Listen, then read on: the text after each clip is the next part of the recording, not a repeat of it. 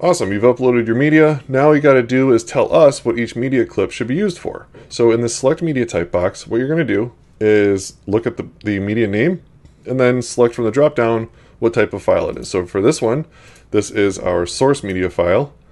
Then we have our intro file, so it's going to be a video pre-roll.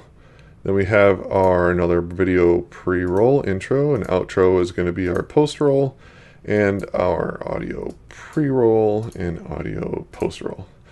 That's it. We've now verified all of our media, and we're ready to go and start creating our template. So we're going to go ahead up here and click Create Template. Dominate with content, domination.com.